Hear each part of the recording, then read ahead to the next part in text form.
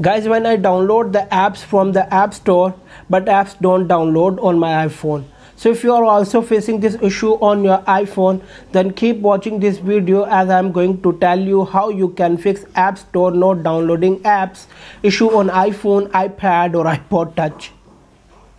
So without wasting any time, let's get started. So guys, first thing you can do is sign out your Apple ID and sign back in. So go into the setting for that, then swipe down below and press iTunes and App Store option. On this page, tap your Apple ID, then tap sign out button to remove your Apple ID. Wait for a few seconds and then sign back in your Apple ID.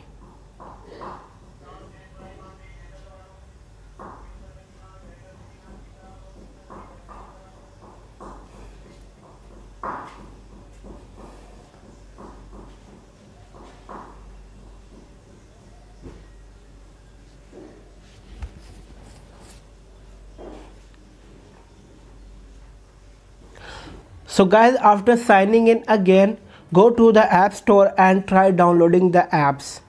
If app is not downloading again, then turn off your internet connection and turn it back on.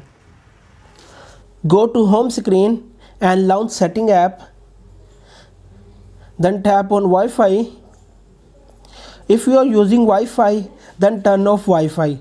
And if you are using mobile data or cellular data option, then turn off mobile data, cellular data. Now restart your device. To restart, press and hold the side button until you see the power off slider appears.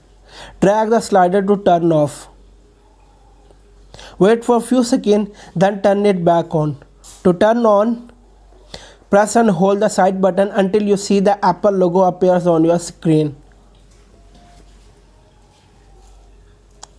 So guys, after restarting the iPhone, go back to Wi-Fi or mobile data in setting and then turn it back on. So guys, if this method also not working, then reset network setting on your iPhone. To reset network setting, launch setting app on your iPhone, then swipe down and press general option. Now completely swipe down and press on reset option. In the next page, press on reset network setting under the reset. Press reset again to confirm your action. That's it. So guys, if you like this video, then please subscribe to our channel and press the bell icon to get new latest updates. Thanks for watching this video.